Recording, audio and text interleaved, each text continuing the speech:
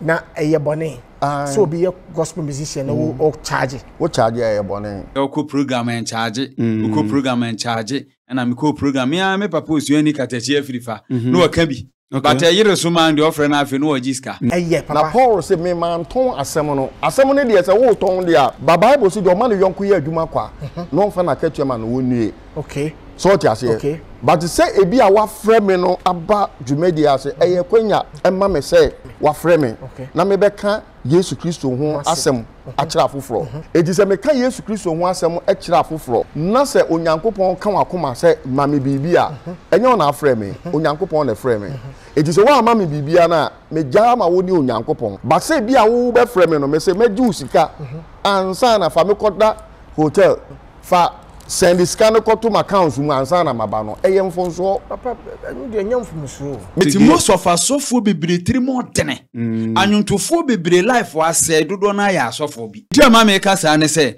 most of us sofo bebre etumi ka say ye manyamenya de enhiraw ba ono no ba na no ma ne ba ne nyame enhiraw ba odo ne ko university enti aye system say obe gospel musician na beto nwom no oto a o nyame be hiraw we de won charge me ame ma me dokasa pia sa de na dininya okay eti die be ntine ne wo so wo ye sofo a uji pay uji pay ara na so le ba nwumtuni ne beto nwom de a wo se wonto eye nyame dwuma na nwumtuni ne so ate ase wo pa ye say do Akwasi Boateng na wodi nkofo okọ program o asofo bebiri sa asem si obi ani ho be fi wo eti a Christopher dodo no aye nya atwom papa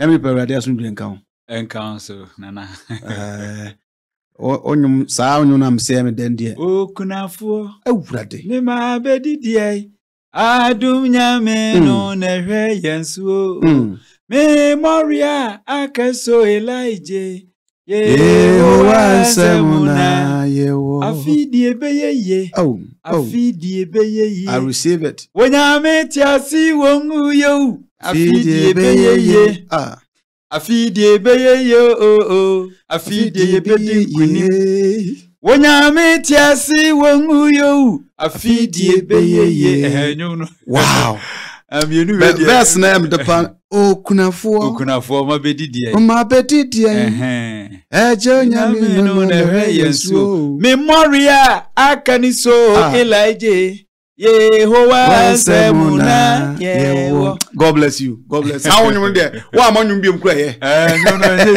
Ba eche bia foforo na kwa. Oda. Ba foforo no de nyame Ukraine. Beye de. Nanso so no mente dem se ebeye de. Dinti ebeye de no se. Onipa bi onim katekwaye no. Ode eye arere mana oso tumi ye. Ene sa ne na obi onim akanche di bia so oso tumi ye ofam. Ene sa ne ntimi se beye de se de ekwa sa anyum tu we di oboa. Mi de. So de beba eno no ba ka no. Sa anyum tu we di oboa. O nyame ya adom pa. Afi di ebeye ye. Eye motivation o motivate o. Sa fi di ebeye sani etie bia. God bless you bro. So the na kan yewura Edward Akwasi Boateng. Dear me say me ready ni say. Mama me nye hiani. Na ma kwa stress die. Na ma kaso nyame biara ni ho. Ye ma kuma so die. Na ohu video no feel say. Me hu video no ha me. Oh really? Aden. Ha me ni say. Sa adwuma na no ye say megaphone tua na no. No to no nyum no ton no. Yeah. Adwuma bi aye dene. Edne. So dian kanya kwe ana. Okay. Se ne nkokora bom no ye. Kana mranti blame was for say adwuma. Okay. Enti o kan no kura nkasa ne kendene. Ye tie say me papa no no. On so hwe nwum to ye akwasi fo ndos. Me ya akwasi. Oh so akwasi okay. So hwe akwasi fo dem ka say me bo gospel na akwasi fo na dos. Omo nso na to nwum anwasra ye de ewum. Okay. Me papa do Akwasi Boateng. Me who say all ton CDs, pen drives there. Me ya. Aden me ya ne say first no kra na 2 CDs ne more no kra no. Wan kokuru man kwaye sa de. Okay. Sa time no de ne nyungu kem. Na ka no nam na nkofo ye dey ton edi akire ya. Obi a onti music na sentenie ma se ne beka se oye nyamdwuma. Nyamdwuma he me ho kire ye ana oye na wi aket petem sa no. enya de pa because baby a level oduru ye no ene baby a wate abade megaphone tua na no se bi anyamesem bi no kan level na woduru ko be hye platform okay your level bi ane de nipa ye sisi asemse me ye kanyamesem a ebi a baby bibi kakra nyame de akura me nti me pe speakers na ma hye platform bi na ma preach so ohun bibi ane de ekọ se bi evangelist bonki baye ontuma fa megaphone fa 1990 dwom because baby anyame de na duro no hye platform kese na nipa dodo na team iti se nyame duduru baby a ehun kwan ne ho adwene nko okay iti se okuta megaphone mi ho me ya pa ye me ya ne se edin kan gospel music na ankasa no ahokyere wom okay na ahokyere na ewo mu no ano odene but nipa dodo no a ehunu gospel music ahokyere wom gospel music gospel musicians niska muniska yes adentia de tu niska ne se amanfo ankasa pe secular no sen gospel no okay nipa wo eman mu no omo pe secular no esen gospel nti wo gospel na ekwan abefa so abenya sika na wo form sene se wo secular no okay iti gospel musician ben na se wo sika wa Ghana enya no kresa oh yeah sure yes chi se bi obi o ye na dwuma okay all the gospel na ka ho ba se gospel no nko ade enya de a obenya sika scanim yes okay scanim iti just ye stardom work in it no ye pretend asem ya wo kese mi ntwa wano a ana nua minya kwan ne ye oh this guy we fini dey oh ono so ya mo group na bia oh mechanic dia mekachi ono wo ka se gospel musicians mo bre papa na ahokyere wo mo na no hye eti na bebra wale egu no yeah because of any parish shower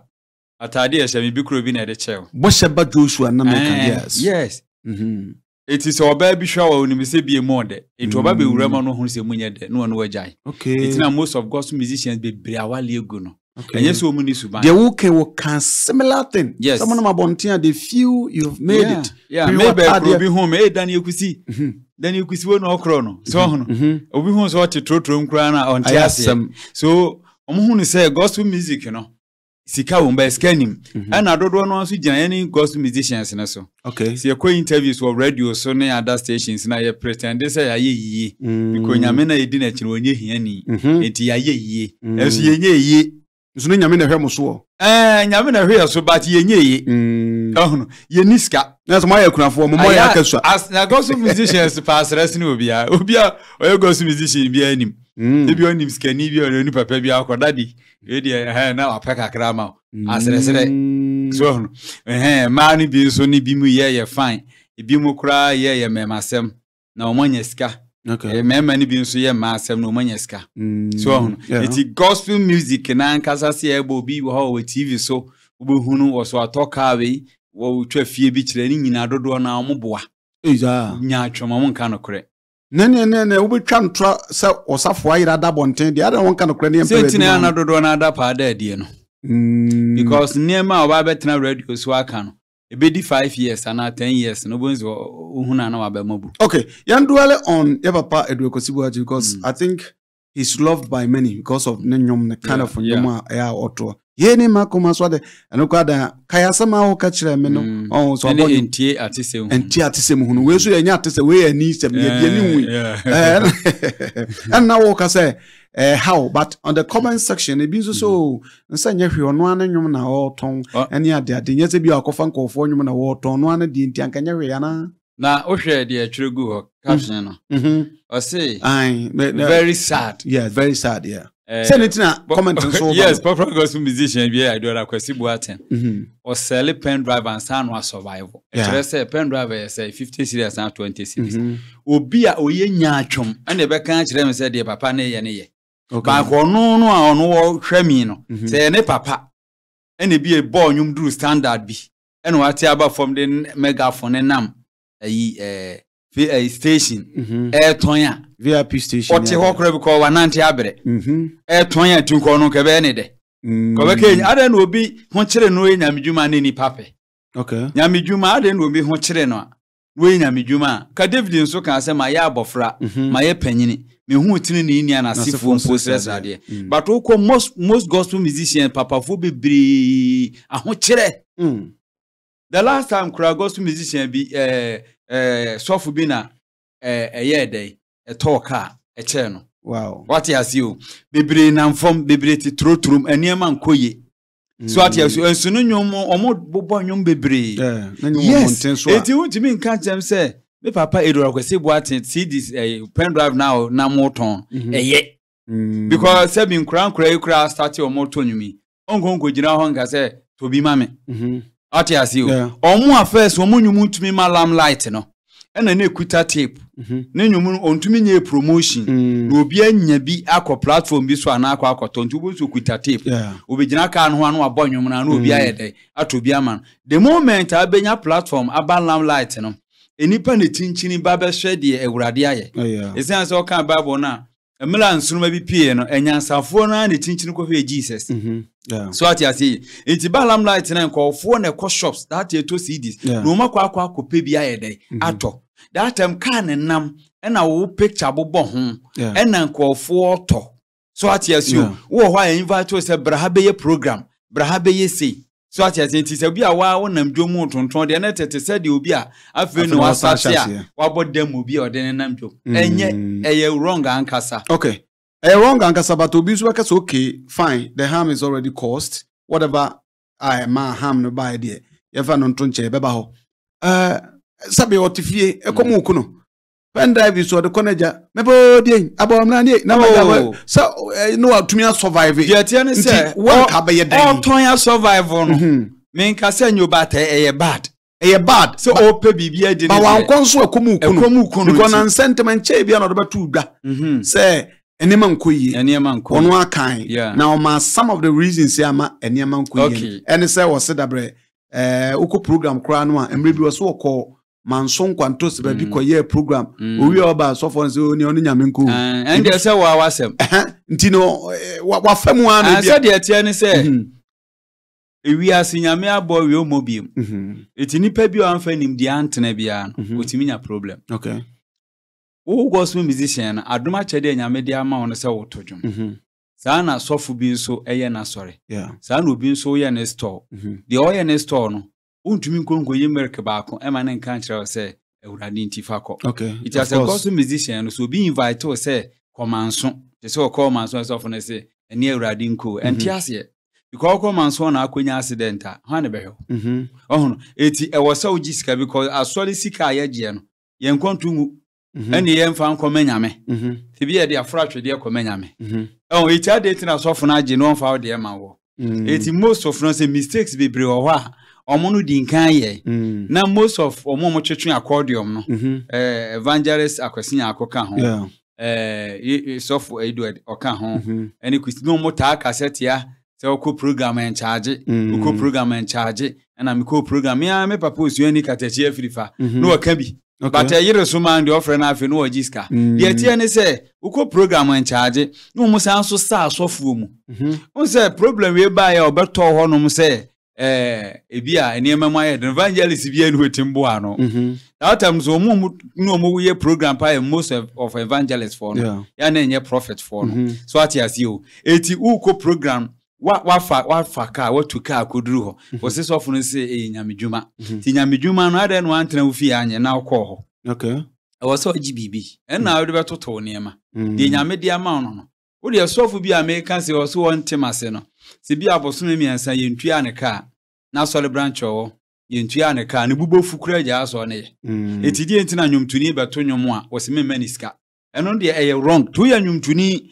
na sofu bi fro se beto nwuma jidiska okay we are gospel musician yes we are gospel musician a jinisika okay yes why be so much trouble di akeka obakasa na ni briska nyanya medwuma bia no wo na sa nipa no no ka church na ni briska na ni brabo sa sofo no mkeka sa no ye nya atwom okay me covid time by na munu sa sofo bebre bi no nya papa most of us sofo bia na dimi ye program edimi kwa hada na ekusi bra na covid time by na me frɛ sofo ba ku so oni me ma ye din ti sesese wan fa me call bepem ne Yes. Me too. Not a program. What do you mean program? You see, in your program, your program on how many local few my yes. One few. Maybe I don't know. We need be a was some other country. Come from back again. Most of us so for be 3 more than. And to for be life was said, do not I so for be. You want to for last mission to Niba could be.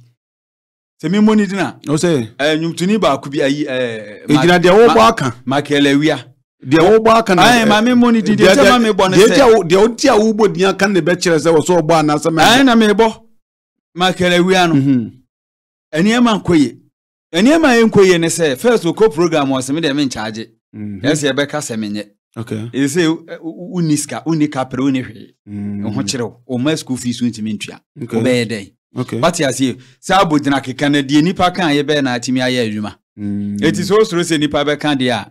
First, ye BD, ye started a day and you buy, so we from one charge, or so name I'm through, so for no subos ye are, collection you won't go to. Collection Quanchaman Solemai. But when we are fat. Say, the Juma, the penty them or Miss Mabaton, you am Juma Bambe. It's in a program, be said, instruments. Some of the end mamma quentin or some of the Makwa. And I made to Makwe. Cassens I made Canaqua. Me to Makwa, me to. O yes, we deem when you my metro. Oh no. Unyame, why, as a metro, but the Medimi minimum 20 or 7 maybe Humbi. Okay. What I see, it was a Omemiska. Okay. It's the last time a program be said, we instrumentals now cause of Fubia Solam and Intriaca. Okay. And yes, I instruments in a ball. That's also be your praises and worship for her. Menintriaca, can you say Jaya? You dear mamma Cassa and say, most of us off will be bree. Etumika say yemen yamenya de enshiraw bo no bana no man ba me ne yamenya bo do ne ko university enti aye system se obey gospel musician na beto nwom no woto a o nyame be shiraw we de won charge me ame ma me dokasa pia sa de na dininya yes oko program was me dan na me charge we should be happy so what so oboni din akasa asemi now when you're happy what yes because oko program was me charge there other Pentecost churches between friend ye program man we are church member musumo ni din na pay ruso ni nyina yes see okay eti die be ntine ne so we so for uji pay I don't know so by nyumtuni ba to nyum dia we say won to nyamdwuma na nyumtuni no so ate ase eti excuse me ne nyum beba ebe trend obedi dia sofo achi atoto nyum saa ebedru tambia ni mfie na kwa ani mo no obo se ye jano to na sawram ya to na sanse opa say do Akwasi Boateng na wodi nkofo okọ program o asofo bebiri saa se mi si obi ani ho be fi wo eti ya Christopher dodo no aye nyaatwom papa asofo no opo obu a omo tiri mo odene wo wiase asofo ye number 1 oh yes omo amutiri mo nya den ye kakra bi asofo dodo na atiri mo dene omtiri mo dene oma mani pa bebre sofa okay oma instrumentals bebre abraba asai oma mo to praise and worship any prayer tower for bebre abraba asai oma na se koso eso wani bradi tina hoko wani bradi wono so to ka dem ade ba ko se ka ya nya mani pa ba ko edansi ya fancy ni pa ba ko one what wa so mete ase but the nipa no associate pastor no create the fama no but on no na se wo so bie ko se wani brisika no odome o minim sofo bi odome nso ai wakeka anwomtofo ho nsem bebre dome anwomtofo ade awaka se nwumtuni bi mra program nwumtuni na charge no ne nyamdwuma ne ye charge ade na so nyamdwuma wo ton ade wo dem ana wo nyamdwuma wo je collection bo afode wudi sika no ne kakọ cha yalefo onti Christosum na omo yesom no mama ayeya etina most of common sense for ni bebre e cassette ya no ayete se Ghana mra no edibie ni bi entidiwa na ayeya entidiwa na ayeya so ati ase enti asore sem no akwete se wo devote ho na asore boys bebre mi tu omo fo se mo mpa adwumanyo sa asore no na wo na ase Friday wo ho Wednesday wo ho Sunday wo ho a manintwa wo ka because na de bobo bra se sofo ne se eyenyamdwuma de oma ne banye dey emeyo ana meboa okay ne nyame nhyira ne bare preko se nde nyame ehia ne bandada Inshia ni bia fan ono so. And what no ko university no. Now the men compare. So ne ba no nim bia wanya the gift of singing. Eti me manya gift no, maduma chede no. Eti tuya meka sa na wonso wudifo aduma chede nyame de adum wona wonso gift a wose faye na adwuma no. Aho adodode na ade teka mu a wonso wokro no. Eti most of asofo no bebre amo anwomtofo. Okay. Aha beto nwuma mo me osika. Ena no odi nwumtuni minima asofo bi a edi nwumtofo ho adanse nwumtuni radio nyamesuro onumu me free program wa charge me it was very good. Wa charge ni edidi watem. Wa anso sa ni pe ko dumre na sa niam nko ya ba sa edina tem so wa mo blame. Oh, most of evangelists for bebre kekasa ansem say nyame frɛ na charge a nyame nsa afiro so te sɛ de on ne hyen nyame mpaboa ma no. O sa niam ni nyina no enye papa. Omo de adi anyomtofo nti anyomtofo mpanifo bebre bi yale dadem. Okay. E bi yale dadem. Sa aseme na no na wonu aba I think say Boateng yes asa no so na okasa anyomtofo bebre akadem we chese enema nkoye kura. Bitimi frɛfra anyomtofo mpanifo bu anu makoche na de. Bu a jiwe daddy e bi a jiwe. Enema nkoye. Se duru brada cultural center anyomtofo ko meeting. Mpenifo bebre ba yafo ni be hwa de. Obu oba kololo fe kro de kofi kura woni.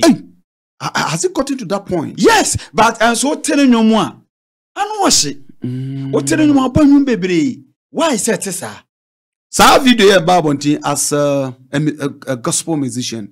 There ben feel ben wenya like ehunu edi hunu bi ato so ana. Me de edi hunu atom so na mama ni da ho. Eni da ho ade ama me se o ye sofo na afra me a majuiska.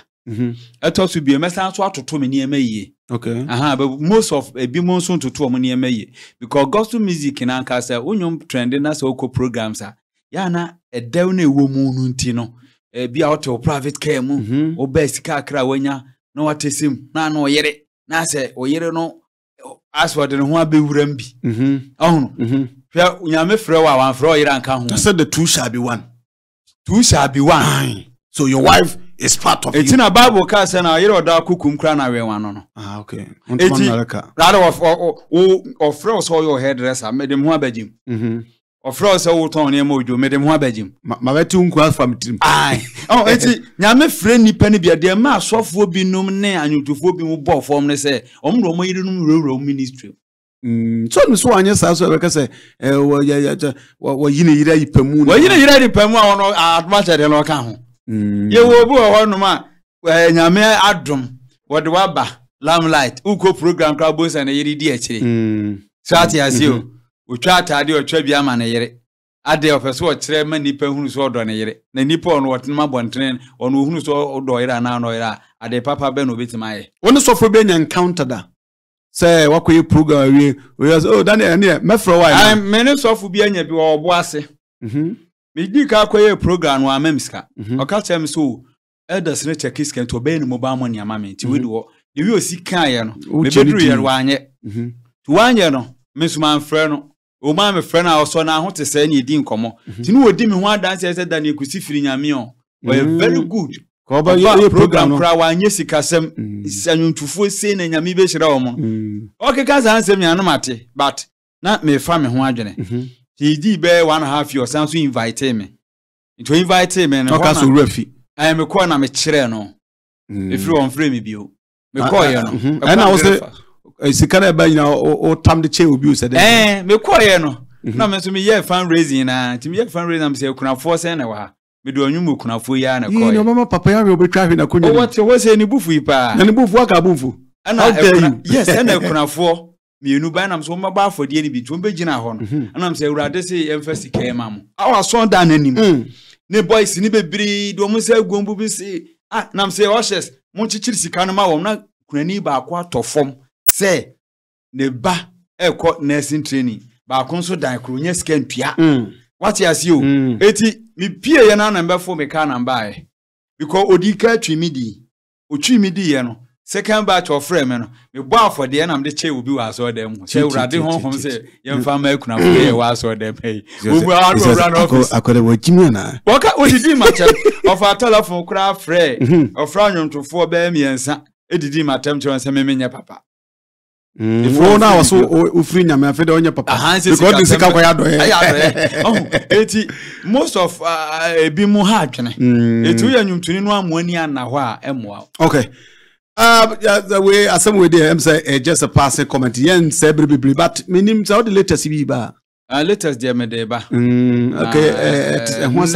Next afi na ya start me ne ba sie ye ho adwo. Oh, okay. Enti next ye me ba me head me ti ho. Okay. So far the enema afi na enema gu akwemu eba. Okay. Eti there kakra na wo kan ache papa Edward Akwasi Boateng afi generally almost wa eba no. Akwasi Boateng ne say Odinkan kan story be fa na walesem. Yeah. So oba na mana bofom. Yeah. Mom na ba mumu. Na enya esi awie. Enti ye nyina so ye be hwehwe no na ya pepe na ni wam nisi because see na si awie. Nipa no eniema mu odene. Ti di ohia ya moa. Yeah. Ti mesre nyumtuni bi nso a ohwe na bibi won nsem so ye secular betimi aye na doye because when ko secular nka secular for no be gigi scam. Okay. But na secular no say ensu a yen nom no yenwum nam na nam so a wonwum fa ase nche first na ne ni say nim de no say the month asese mu nyam ye baako yeah because secular for nko be gigi scam but gospel for ndom tiri more than o ka point those here they no see there but o ka point bi am yem shame now say gospel musicians na ehia mo na no medwen ho am because enso wo Ghana ha papa enso bi wanko no 2,000 members 3,000 members 5,000 na yet ya nkofo bi samo amo nyame amadom amonwom ade se yie no what anya programs ko nti die ntina nkofo mpem like amo pe secular no chen amo de no secular no de on say omo programs no do sen ye de no o sa secular programs no do sport for your free omo crusade come to ko yibini ade mo so de aya so dem na crusade ase so dem na akoye nipa ba akodia si efro secular bi say ye bo pool party bia ya jejeje nkofo sika na de secular ndi aye de ama no wa charge bat so for bi fro say brana so do kuta 2,000 members ekura no a e ono ni sika enya wodia etika kra open no de be de ebe ma opekura won freo because obema na nkura na atoto nyo say wo show gospel no a asaya ye basa bedru standard we say omo eba ya no omo de microphone si omanim na so omo ye worshipers no omo na asaya adwuma no sa nkura na eba ya no sa omo na asaya adwuma no say ama value ewo anwumtuo no aba form so onya the keyboard si ho na me enwuma amaboyi na wo teatea moto all ya to YouTube. Okay. Obrunity. No one am say mention your gospel musician. And anyum na wo to brobie. Say nkura no. Anyum na wo to no. Oboko to de kama. So no. Ya ba mefrɛ wo. Wo na ko no. Ya so no no man 2 million kro beji. Ebi mo copy anyum to ha me say last bi me ko asoli bi wo yi mamponde side ho. Obi invite me am be na o atomi nyum ni na da wi o si to no no. Ebi wa be ka se Daniel Kusi na eto. Ba ko nsu beduri no nso atonyu de onso atontese na sofogu na skra ho onti o mato ne sa edu mo se to akwa akoto kesa da bi se we ye dinki abeto eti sa ankora no omo ye bad sa minister for ma bro mu ti na so masifo me amada for akwa friend ay Ola so ho ya de be fine eti sa omo ye bad eti o mato to ma se standard no munye dubio ena omu no so mu ntime ntworo nyom but ye ne de na ya tworo no obeji atu ni ya ma ho wa ja se eti so ka ho ya wana so onwene buwe ya wana so twa kwa onwene wi an ho be yes eti ama niema ya na most of them no so abra bon she danye eti wo ya gospel musician na pa adwuma bi ya one pa adwuma anya asobeshe okay but bia no bi person follow o social media no ya ja mo nhwe ni musa ni mo so buy better one sem there ti na fe number bi so obi Daniel Kusi me number nie me numbers no ye mienu okay ka USD en kwa me fan tuja nse US enye ho na ate ha na mte the program ni bo no bi hia wa oba WhatsApp so bi ni o me US number ni ye 0246 13 8993 and I Sabo should be 0246 13 8993 and I social media na obo Daniel Kusi Ubenyame. Daniel Kusi Honorable. Daniel Kusi GH. Facebook and TikTok near the no so. Ubehumi or Honor. Okay. The gospel ne dey on some cow. Okay. Because you to tree near me. You to tree. Every person a pass and Tinkomo Yipana. Yarenti. Ose obepay papa Edu Kosi Boateng. Mehwehwe no. Omekwa kwachia no. One say the bia yeah. Mekwa kwachia because a hard dream pa. Okay. Na mefa akwanya so achia Francis Akwasi Boateng. Okay. Sofo or Denver. Okay. Colorado. Okay. One of my Victoria. Denver, Colorado. How do you do where Believers Church? Okay. So for Nyami Insha Believers Church. Colorado, Denver, US of A. Yanet Daniel Kusi and I and come here on One Ghana TV. Bomade so do any bidding community comment section of our or comment bra. Sadia and semi course with the onoswa ken. The wadri you be able to me at the aba na boa menyamjuma akonanim. Say Bible studio fanya medwuma of fair jumapa na de na asia afidi air train said abasa and say said that tia nyakopo yadoma ye besan so hia here on One Ghana TV afidi ebeye my God onya me tasi wo yo afidi ebeye me da say so je ble tie nyame yadoma se hia danke amen.